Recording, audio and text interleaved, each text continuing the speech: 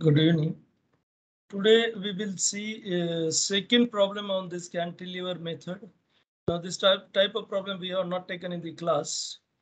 So we have same, and now if you will see, we have this as symmetrical with respect to your span of base, and therefore you will get it as centroid at center. That is 8 meter from left or 8 meter from right. So we will have this will be 8 meter as it is symmetrical. You can calculate it also. If I will calculate it, x bar is equal to, then we have all columns have same area, and therefore we have first a into 0 plus a into 5 plus a into 11 plus a into 16 and divided by 4a. So you can see first due to this a into 0, due to this a into 5, due to this a into 5 plus 6, 11, and this will be a into 10 plus 6, 16. And from this we will get it as 16 plus 11, 32 upon 4, and we will get 8 meter from left.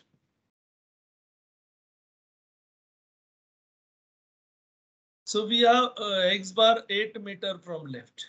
Now if we will plot this upper part, now assumptions we have same, I will not go with this. We have this will be I1, we have this will be J1, then we have K1, and then we have L1. Then here we have that is I2. We will say this will be J2, and then this will be L2. If we will plot this, then we are going to get it as, so we have 4 columns. So we have 5 meter, then we have 5 meter, and then we have 6 meter inside. So 5 meter, 6 meter, 5 meter. Now here we have that is VI1. Now this is downward because moment due to 18 kilonewton is clockwise at L1. So this is L1. And then we have at center. So left side we have downward. So this also we have Vj1. Then we have this upward now right side. This is Vk1. And then we have this will be VL1.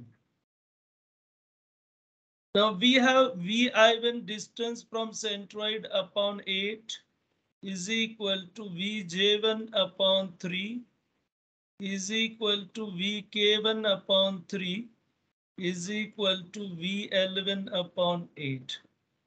So we have axial force that is directly proportional to the distance from the centroid. And then we have this one. Now if we will take moment about L1 is equal to 0, then what we will get in that case? So we have moment about L1 is equal to 0.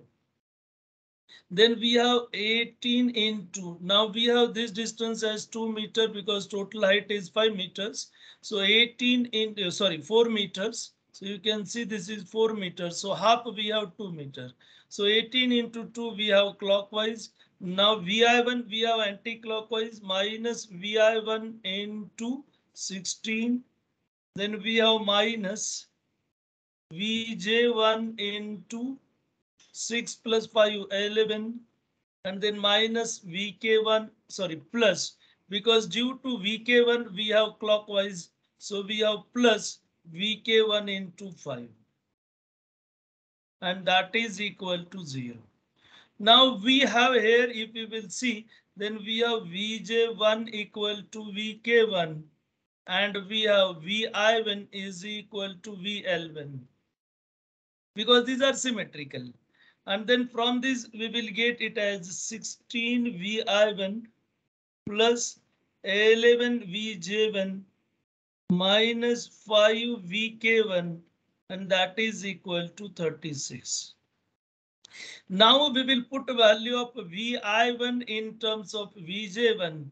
and therefore we will get V J1 that is equal to VK1, and VI1 we will get, sorry, we have calculated VJ1, so we will get VJ1, and that is equal to 3 by 8 into VI1, and the same we have that is equal to VK1. So we will substitute over here. So we have 16 V1 plus VI1 plus 11 into 3 by 8 VI1 minus 5 into 3 by 8 VI1, and that is equal to 36. And by solving this, we are going to get value of VI1 that is 1.97 kilonewton, and therefore we have VI1 that is equal to VL1 also we have same, and that is equal to 1.97 kilonewton. And from this we can find Vj1 equal to Vk1 is equal to 3 by 8 into 1.97, and we have this value equal to 0.74 kilonewtons. Now we know all these values. Now we will consider one by one separate part. So first I will consider what we have to find out, that is important. We have to find axial and shear force in member JK. So we are interested with this JK. So now we will first go for joint I. So we are going to be in this fashion. So we have this is 2.5 meters, and vertical we have 2 meters. Now axial force we have calculated 1.97 kilonewton, 97 kilonewton, and this we have that is 18 kilonewton. Now we will find the remaining three forces. So we will have this. So this is I1, and we have this as HI1. Now we will take moment about, now we have this as I2. So moment about I2 is equal to 0. So we have HI1 into 2 minus 1.97 into 2.5, and that is equal to 0. And we will get HI1 that is equal to 2.46 kilonewtons. 2.46 kilonewtons. So HI1 we have 2.46 kilonewtons. So then we have next, once I know this value, then I will apply summation Fy0. We will get this value that is 1.97 kilonewton. And then this value we will calculate. And we have this value 18 minus 2.46. And we have this value 15.54 kilonewtons. Now we will go to joint J. So now I will plot joint J, and then we will find the values for joint J.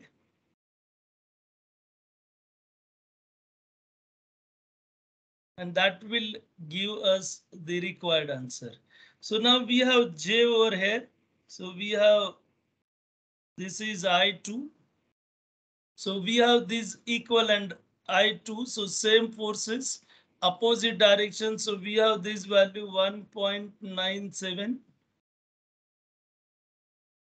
And this is 15.54 we have left. So we are here 15.54 towards right.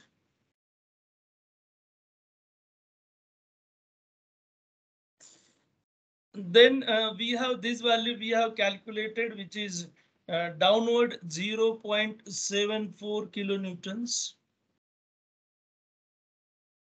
And we have to find remaining values. So we will go for remaining values in this. So we have first, that is this we have that is J1. So we have this value hj1. So this distance we have 2.5 meter. This joint is J joint. This is I2 and we are here. This is J2. So now this distance is 3 meters. And now we will take moment about J2 equal to 0. And by taking moment about J2 0, we will get it as minus 1.97 into we have 2.5 plus 3, then minus 0.74 into 3. We have this distance as 2 meter and plus hj1 into 2, that is equal to 0. And this will gives us hj1 that is equal to 6.53 kilonewton. So you can just calculate it. I also calculate over here. So we have 5.5 into 1.97 plus 0.74 into 3 and divided by 2. So 6.53 kilonewtons. So hj1 we have 6.53 kilonewtons. Then we have to find value at I to J2. Now we have this is 1.97, this is 0.74, and therefore we will get value at J2. Addition of the two, that is 1.97 plus 0.74, and it comes 2.71 kilonewtons. So we have this value 2.71 kilonewtons. And then here we have to find out this value, and we will have this value 15.54 minus 6.53, and then we have this value 9.01 kilonewtons. And then this is JK, and question is find JK. So what we will get? Therefore, axial force in JK, that is equal to 9.01 kilonewton, and shear force in JK, and that is equal to 2.71 kilonewtons. Now if I have to find the shear force diagram for IJ, then what I will get, I have to take this 1.97. So for IJ, so we have this as 1.97. This distance we have 2.5 meter. So this will develop clockwise moment, therefore anti-clockwise moment. So we have to consider fixed end moment opposite to this, and value we have 1.97 into 2.5, and it will take beam below. So 1.97 into 2.5, 4.93 kilonewton meter. So we have 4.93 kilonewton meter. So we can have this bending moment diagram. So we are in this fashion. So we have this value. This value we have 4.93. So 4.93.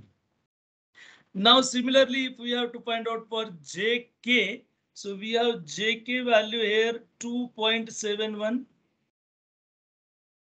and this distance is 3 meters. So this is again anti-clockwise. To balance it, we have clockwise. So we have 2.71 into 3, and we will get it 8.13 kilonewton meter. And then from this, we are going to get this diagram in this fashion. So actually I do not have space over here. You have to draw according to its ordinates. So it should be 8.13. This is also 8.13. Means instead of this, if I will consider this below, and I have this as I, then we have somewhere here, this is J, and then let us we have this as K. Then how I will plot this diagram in examination? So we can have this. So plot in diagram only. So we are with this. So we have this value 4.93. And this value is around 1.8 to 1.9 times this value. So should show greater one. This ordinate you can see and this ordinate you can see. So show it larger one and then we are in this fashion. And we have this value 8.13. So likewise, we should be in position to plot this Van der Moment diagram. So this is about the second problem of your cantilever method. So now we will stop here only. So thank you.